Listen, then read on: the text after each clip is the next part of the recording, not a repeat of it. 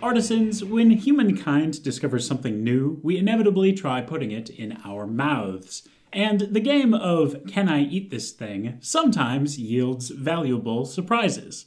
For example, our ancestors domesticated wild animals, took their milk, mixed it with bacteria and mold, and let it age inside of animal stomachs for long enough that cheese was invented. I guess we got lucky on that one. But today we are talking about a failed experiment, one that taught policymakers in the United States a valuable lesson about safety regulation, because a rich person died. Ebenezer McBurney Byers was a wealthy how-do-you-do born in 1880. His father, Alexander McBurney Byers, was not just a rich man, but a rich and famous man. The Byers family was very well known around Pittsburgh, Pennsylvania for several reasons. They controlled mills responsible for pumping out various iron products. They had an art collection described as one of the finest in the United States.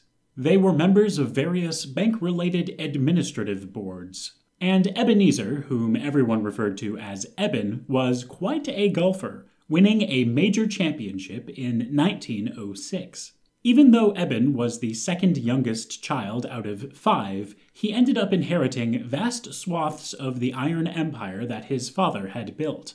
This was because the oldest child was his sister, Maud, and back then, women were not seen as equal under the law. Can you imagine a female iron baron?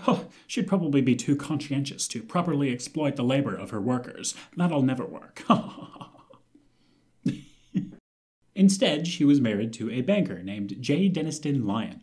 Next oldest was Alexander McBurney Byers, Jr., who died young, followed by Dallas Cannon Byers, who, despite having an amazing name, also died young.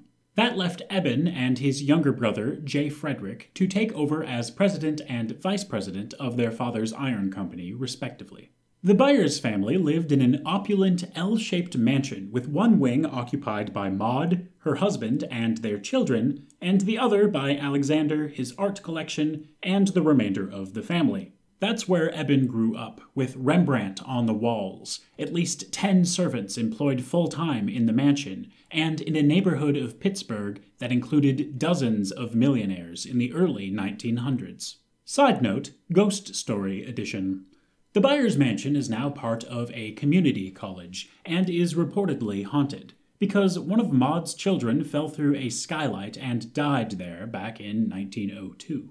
Reportedly, the nanny who was supposed to be watching the child hung herself in despair. Both the child and the nanny were reportedly spotted as super spooky ghosts. The ghost story claims that Alexander never spoke to Maud again after the death of his grandchild, and considering that Alexander died in 1900 and the grandchild died in 1902, that's probably true. But all of this wealth and fame and extravagance could not save Eben from the thing that killed him: trendy healthcare products. For you see, Eben was injured one day in 1927 after falling out of bed. Specifically, he was sleeping on an elevated bunk on a chartered train that was on a return trip from the annual Yale-Harvard football game. The train suddenly lurched to a stop, and he fell out of his bunk and onto his arm. A slightly different version of the story is that he got so drunk in celebration of the Yale team winning that he just drunkenly rolled off of the bunk. But however it happened, it was a problem because it produced a permanent injury to his arm, and he was a golfer. He complained to several doctors about the pain, and eventually one of them prescribed something interesting. Because Eben was rich and this was the early 1900s, he would have had access to cocaine, opium, or a number of other horrifying painkillers. But the doctor elected to give him something completely new and very fancy.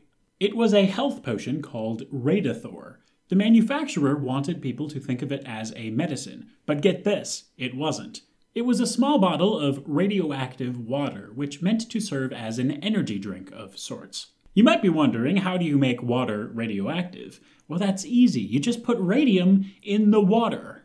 Radium is a dangerous radioactive element found in the Earth in small quantities. Scientists working with newly discovered radioactive elements in the early 1900s were not aware of how dangerous they were to work with, and several researchers died from exposure. But the big problem was that radiation exposure kills slowly, so slowly that the real risks were not understood for decades, which gave capitalism enough time to find a way to sell radium to the public. Radithor was just one of these products. It was marketed aggressively in at least two ways: doctor recommendations and straight-up product advertising. Yeah, that's definitely how that word is pronounced. First, doctors and researchers recommended radioactive water in publications, including this one from 1911, published in the British Medical Journal, that claimed that drinking radium water led to many benefits, including considerable increase in vitality, both general and sexual. Originally, these recommendations were based on bathing in natural hot spring water, which was a bit radioactive. Later, once money got involved, the recommendation became drinking radioactive water in which they had greatly increased the dosage of radiation. My favorite passage comes from 1921, published in the American Journal of Clinical Medicine. After listing all the reasons he hates alcohol, the author writes, "However, like a guardian angel, radium has come to the rescue. In all its manifestations, it is the antithesis of alcohol and an antidote to its destructive action. Radium is the very essence of life, vivifies the living cell to renewed activity, promotes digestion, gives increased vigor to all nutritive processes, stimulates the intellectual faculties, prevents insanity, rouses noble emotions by promoting a healthy brain, retards the advance of old age, and creates splendid, youthful, joyous life." In the same article, the doctor advocates that drinking radium water is a thoroughly safe and efficient method, and also states that for the last 6 years I have been administering radium emanation water intravenously for the treatment of diseases. He bases his health-related claims on the fact that natural hot springs have radium in them, and that the most popular bathing places in the world today are those in which the waters have the reputation of being strongly charged with radium emanation.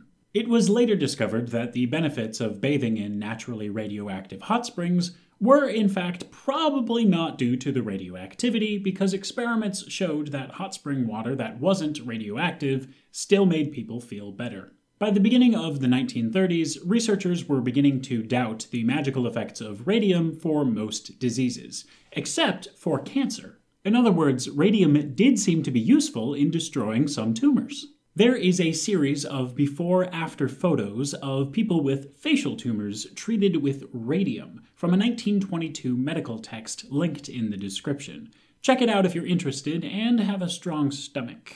But the problem was that some doctors were overprescribing radium treatments for things that didn't make any sense.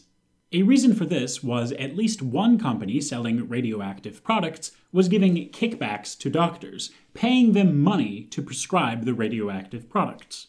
The prescriptions were often for general annoyance problems, including gout, arthritis, and renal calculus.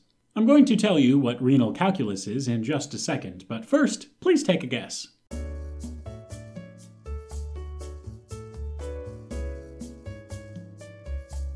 Renal calculus is just another term for kidney stones. Please drop that fun fact off at the next water cooler conversation you happen across.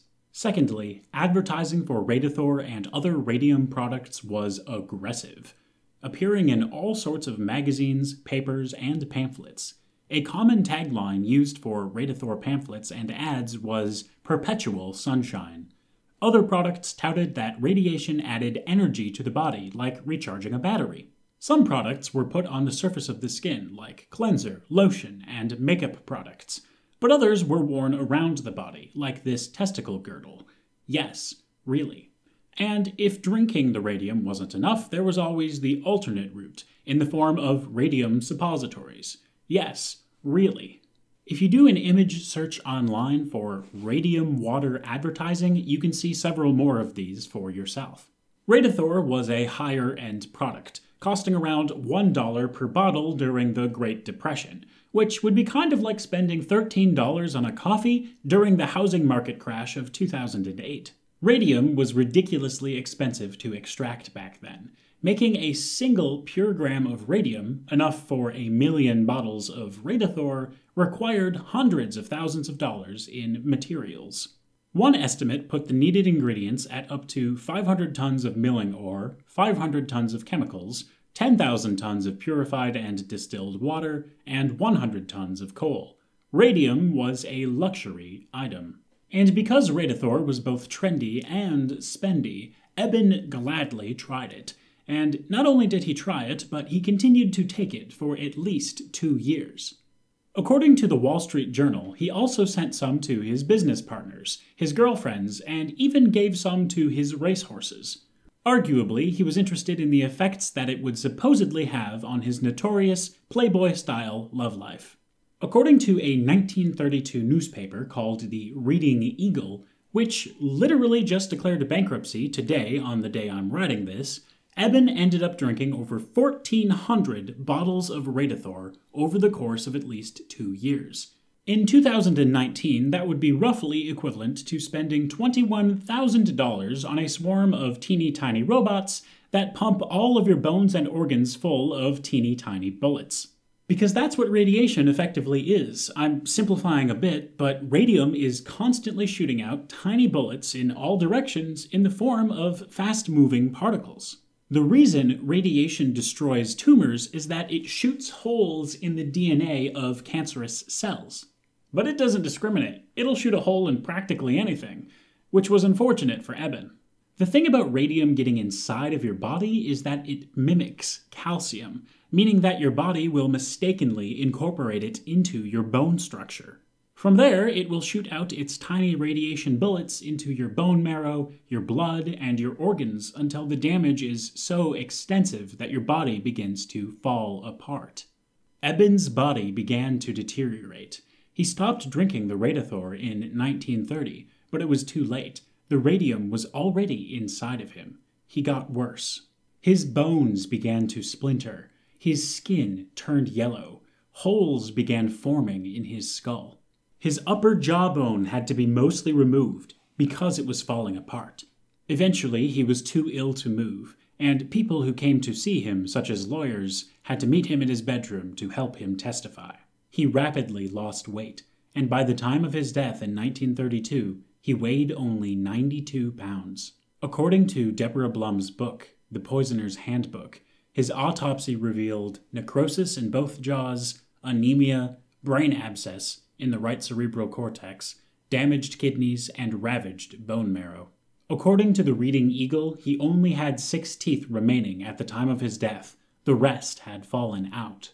His bones were so radioactive that the medical examiner put some of his bones inside of black photography paper and film, and his vertebrae exposed the paper with their radiation, forming an image of the bone. Investigations into the decline and death of Eben Byers were swift. His brother-in-law, Maud's husband, J. Denniston Lyon, called for an investigation into radium. They were called upon several times to speed up the investigation, according to the Reading Eagle. Even though poor people were already suffering and dying from exposure to radium, most notably young girls working in radium product factories, which I discussed in a previous episode, this time people paid attention because of the celebrity death. Following the death of Eben Byers, researchers ramped up efforts to determine a safe amount of radiation exposure. The Federal Food and Drug Administration, usually called the FDA, which is today responsible for approving the contents of things that Americans put in their bodies, did not have the power to do that at the time of Eben's death. The reason that they got their legal powers expanded in order to protect consumers from harmful ingredients was partially thanks to what happened to Eben. Eben's body was buried in a lead-lined coffin at the family crypt between his brothers Alexander and Dallas. 33 years later, in 1965, as part of a project concerning radium, his body was briefly exhumed by a team of researchers. His bones were still silently emitting the radiation that had killed him. Thank you for watching this episode of ARTexplains. Please leave a like and a comment, and if you're not already subscribed, now's your chance. And if you're interested in supporting the show, I sell ARTexplains magnets through my website, and I also have a Patreon. I'll see you next time. Thanks for watching.